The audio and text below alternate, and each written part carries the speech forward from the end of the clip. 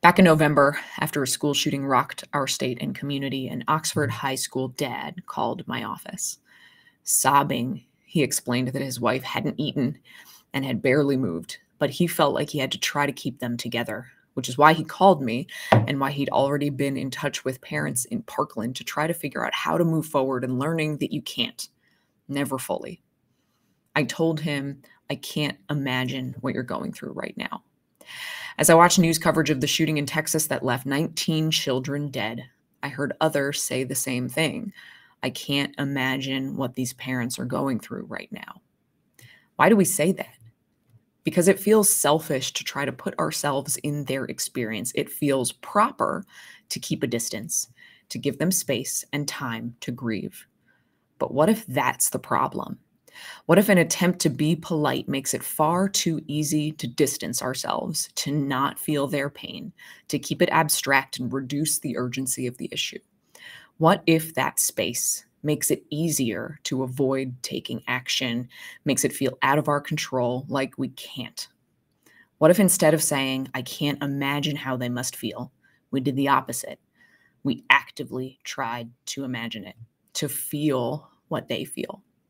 So today, we're going to try. I want you to think of your daughter, your son, your grandchild. What's their name? What does it feel like when they hold your hand? Or are their hands small enough that they hold just one finger? And which one? Imagine the sound of their laugh. What's the one thing you know that you can always say or do to hear that laugh? A funny noise, a face, a game. How do you feel when you hear that laugh? Like you're the greatest person in the entire world, like nothing else matters, like everything is okay. What color are their sneakers? My daughters are bright silver. As soon as I took them out of the box, she reached for them and she wanted me to put them on. She loves them. Where do they go to school? Do they ride the bus or do you drop them off? Or do you walk together? What's the last story they told you about their best friend? Now imagine them sitting in their classroom, arm raised high, eyes trying to catch their teacher's attention, so eager to ask a question and to learn. Then bang, they hear a shot so loud that the door shakes, their ears ring, and they scream, putting their hands to their ears. The room fills with screaming, crying, and panic. The door slams open, the gunman points and fires. They watch their best friend fall to the floor, shot dead in the chest. Eyes wide open, blood pools to the ground. The ringing won't stop. They look down and see blood splattered on their shirt. They get up to run, but they trip, a loose shoelace.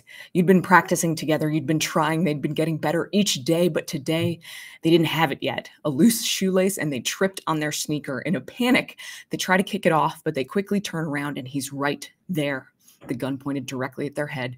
Tears, screams, crying out, "Mommy!" The ringing is still there. The screams get muffled. The cries fade out. The ringing is the last sound that they ever hear. Your phone rings. It's the school. They need you to come down to give a DNA sample. The bodies are too mutilated to identify. So mutilated that they don't even know how many kids there are. But they found the sneaker. Blood is drying on the top, but the name is still visible in Sharpie on the bottom.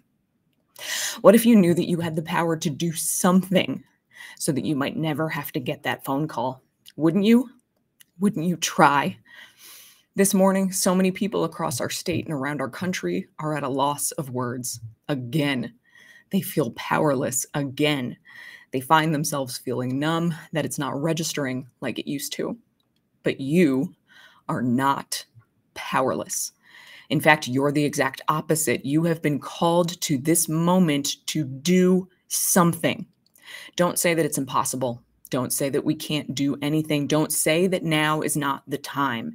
Because as I said in November following Oxford, the only thing that I know for sure is that doing nothing will not stop this from happening. It will not stop this one or the next one or the one after that or the one after that. My colleagues and I have bills ready to go. We've been waiting for committee hearings for years. What will you do? Faith without works is dead.